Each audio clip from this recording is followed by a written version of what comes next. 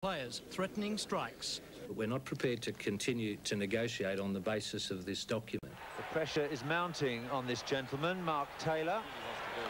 That's out. Despite series wins against the West Indies and South Africa, Mark Taylor's own horrible slump threatened his place and the stability of his side in England. I don't want to be a passenger on this tour. I want to play better cricket. And he did, saving his career with a dogged century at Edgbaston. There it is, well played into the gap at cover, and listen to the crowd. A test Australia lost before retaining the Ashes 3-2. Sid, Millie and Ollie are on the Olympic team, as is women's water polo, convincing the hierarchies it should be on the schedule. But former Grand Prix boss Mal Hemmerling was dropped. This Olympic dream is greater than any single individual.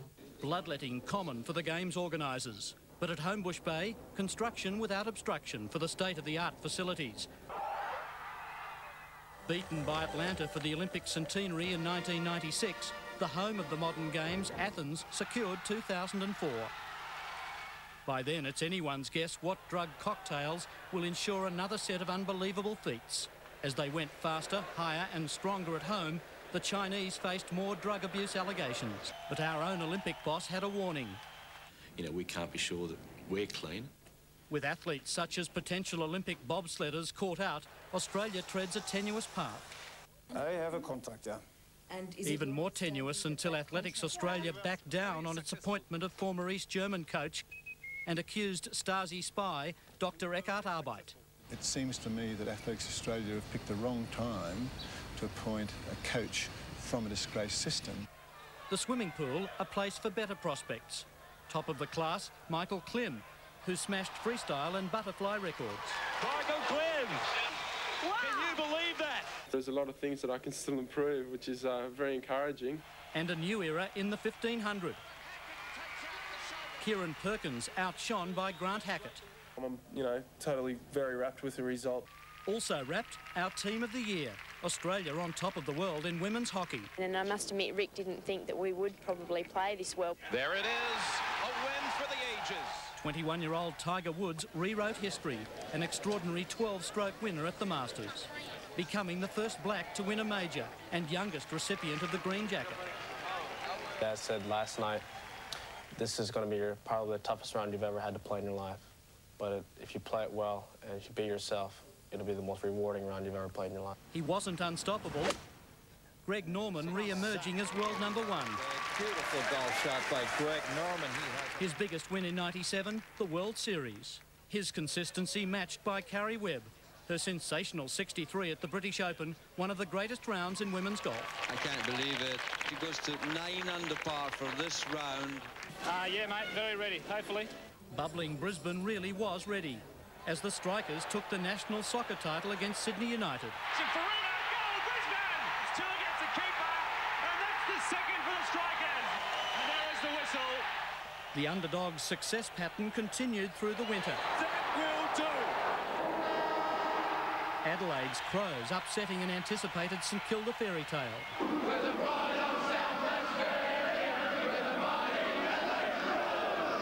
Sydney embraced Aussie rules as never before. Sellouts even when the Swans were losing. The SCG full houses, partly because of the great divide in rugby league. League's remaining fans enduring persistent sniping and year-long compromise speculation. I'd say we're talking about days, not weeks. Saving grace for the ARL. A thrilling grand final won by the Newcastle Knights. As with the Crows, a whole region was revitalised by football heroics. More predictable, Brisbane's Super League dominance. Watch this, bang, bang, bang. The Broncos inevitably taking the inaugural competition and the year's promotional flop, the World Club Challenge.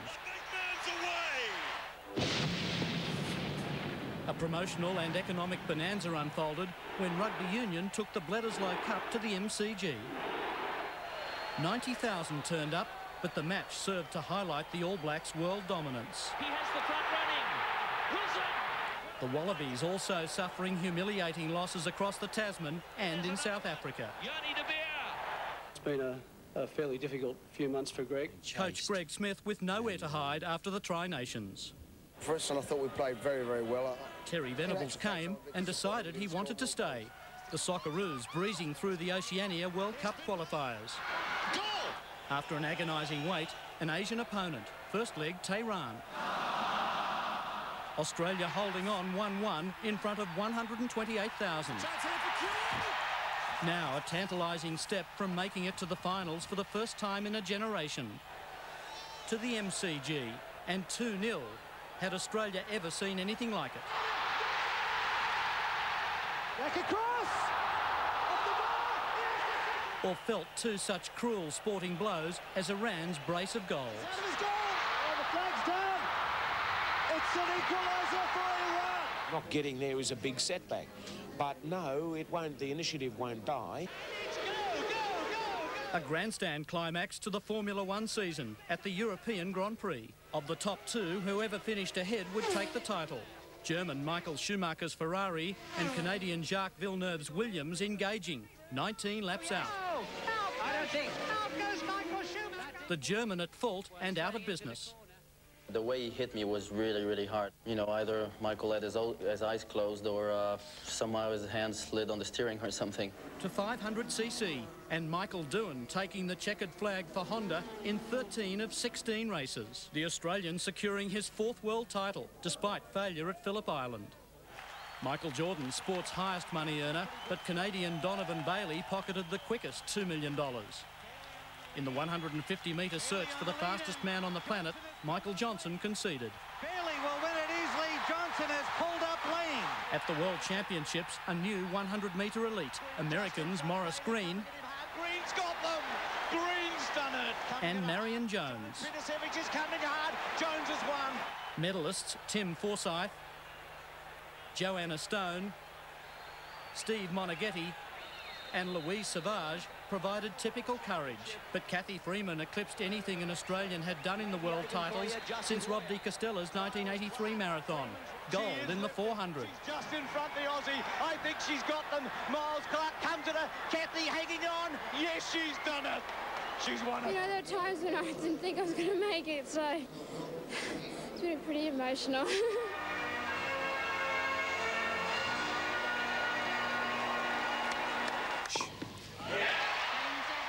Barely raising a sweat, Martina Hingis dominated women's tennis. And Pete Sampras sits aloft as the men's #1. He's been there for 4 years. But a decade since Pat Cash scaled the heights at Wimbledon, Pat Rafter swept to victory at the US Open. In one incredible year, he provided a fresh chapter in our proud tennis history, leaping more than 60 spots in the world rankings to #2. Cashy did it, and I thought it was pretty cool.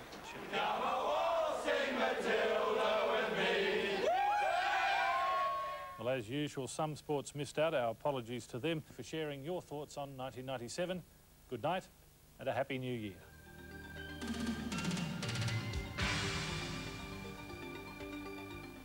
Next week, a compelling look inside the world of the suicide bombers who've helped bring the Middle East peace process to a halt. That's next Monday on Four Corners Summer Dispatches. Coming up tonight, Red Dwarf.